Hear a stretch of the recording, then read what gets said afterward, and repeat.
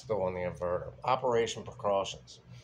Multiple outlet power strips with switches and circuit breakers only interrupt power to the hot receptacle terminals. The neutral terminals remain powered with respect to the ground terminals. So, strip switch may be off, but part of the device may still be powered.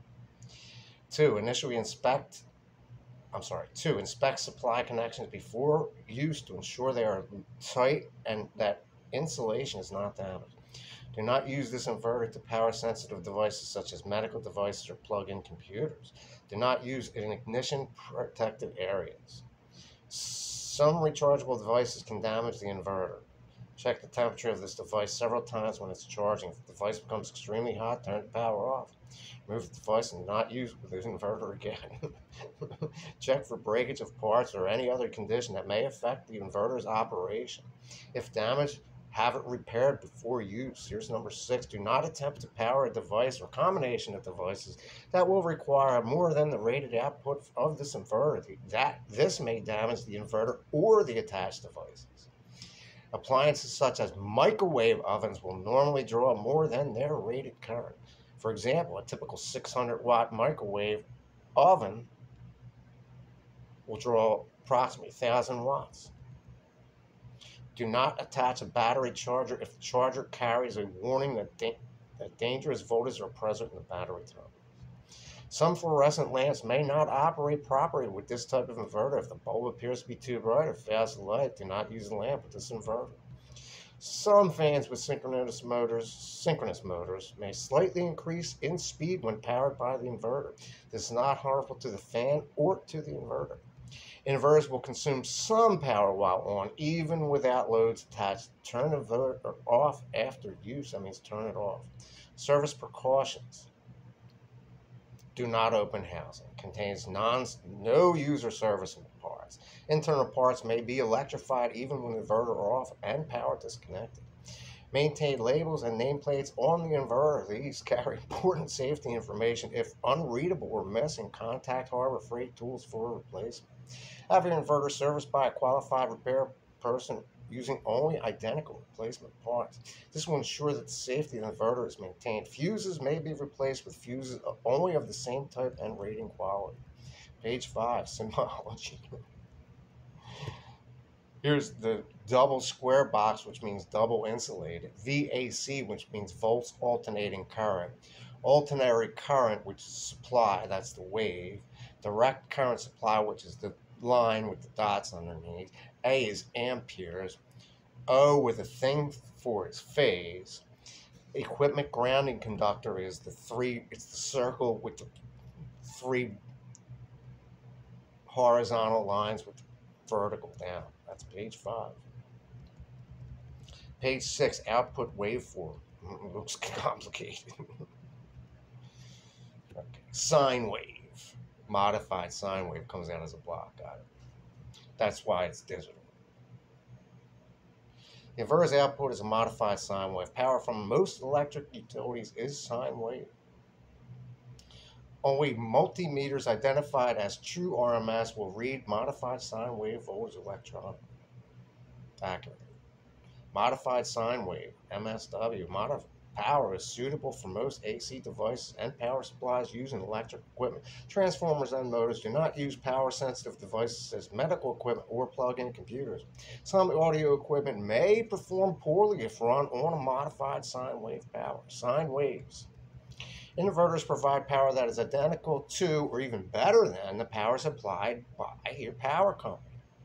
Motors start easier and run cooler under sine wave power. Certain devices such as laser printers, variable speed motors, and digital clocks require sine wave power to operate properly. Sine wave inverters are typically more expensive for their capacity than other inverters. Installation. Caution.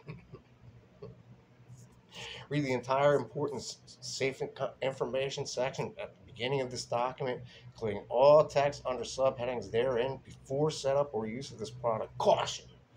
The inverter must only be connected to batteries with an output voltage of 12 volts DC. Lower voltage and not operate the inverter properly, and more voltage could damage the inverter or the device being powered. Do not use this inverter and with positive electrical.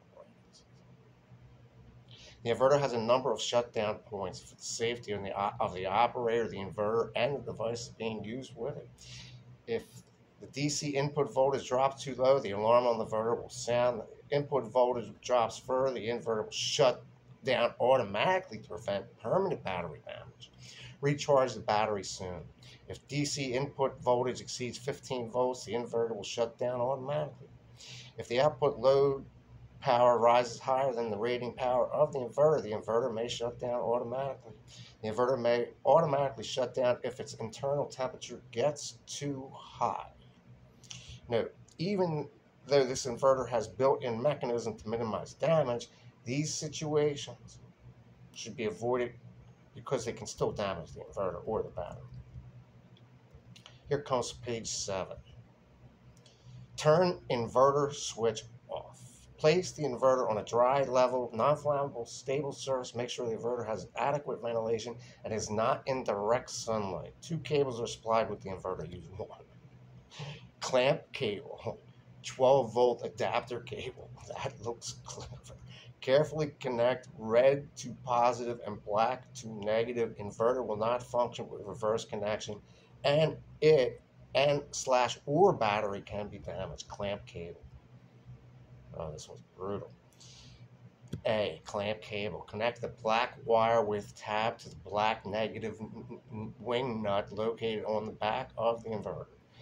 Then connect the black clamp to the paint rust-free ground metal surface such as the vehicle chassis. Connect the red wire with no tab to the red positive wing nut located on the back of the inverter. Then connect the red clamp to the battery's positive terminal. 12-volt adapter cable. Connect 12-volt adapter to the vehicle's 12-volt socket, which is, if they have one, the cigarette light. Connect wires at the other end to the back of the inverter. Red wire to the red positive wing nut, black wire to the black negative wing nut. Here's the listing. Number 4, battery type selection. Use only deep cycle lead acid batteries in this inverter, such as 12-volt marine /RV deep cycle batteries. Do not use automotive engine starting SLI or maintenance-free wet cell batteries with this inverter. They're designed for repeated shallow discharge and will wear out quickly. Gel and AGM absorbed glass mat batteries can be used with this inverter, but they require special charging procedures. Refer to the battery's supplier's instruction. Here's battery capacity selection. Here's the heading. Inverter output, about 1 hour discharge time minimum capacity, about 4 hour discharge time optimum battery capacity, 500 watts, 800 AH, 200 AH, 1000 watts, 150 AH, 400 AH, 1500 watts, 240 AH, 700 AH, 2000 watts, 300 AH, 1000 AH, 3000 watts, 450 AH, 150 AH, 4000 watts, 600 AH, 2000 AH, 5000 watts, 750 AH, 250 AH. Consult the chart above for approximate runtime for different battery capacities. Going on to page 7, operating instructions. That was page 7.